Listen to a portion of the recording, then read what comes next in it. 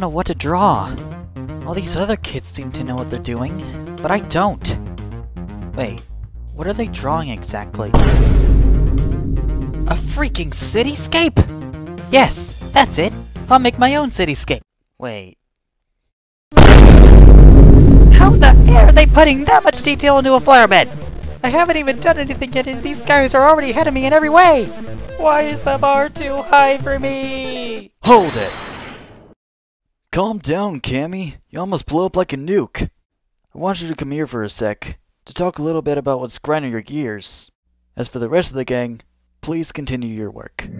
So Cameron, tell me, where's the elephant? What happened back there? Well, I didn't know what to do and started comparing my art style to others. That right there, comparison. That's the habit you need to break. I don't know, Professor Erik. I just can't resist the habit of seeing a beautiful piece, and then think to myself that I'm a less capable artist than they are. Nonsense!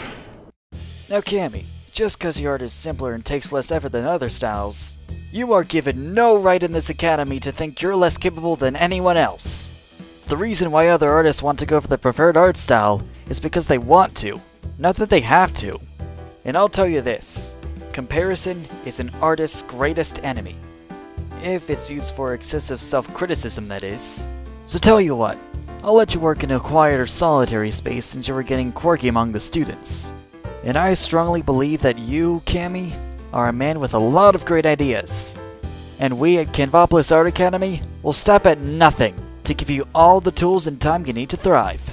So let's give your creative thoughts, as well as you, a nice place to settle in.